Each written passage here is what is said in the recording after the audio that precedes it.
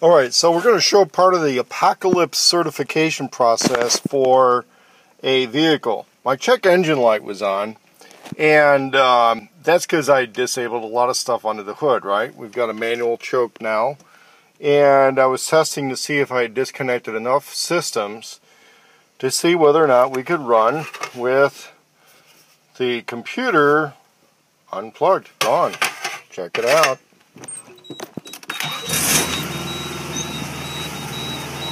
We are now EMP resistant. No check engine light because I disengaged everything.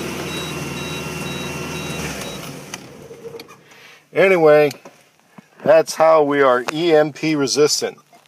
Should I say how much money and time and energy I spent being able to accomplish this? Ooh, no, I'm not going to talk about that. It was a lot. At least a lot for me. But this is the accomplishment of something, a dream, to have a very EMP resistant vehicle that is not computer dependent, and we got it done. It's working. I'll show more details under the hood if somebody has questions. If somebody wants to buy a ignition control module for an Isuzu Trooper mid to late 80s module, got one available. No longer need it.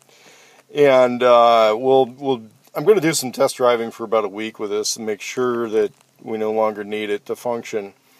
But basically what I've done is returned this to 1930s technology on the vehicle, which fortunately these were engineered to be able to do.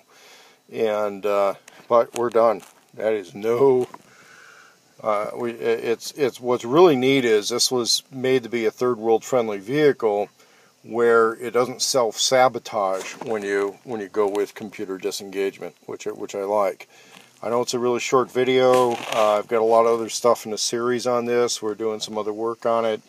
It's going to be a special project, and you'll get to see more in the future. But this is proof that I've been able to decomputerize a 1980s Japanese vehicle.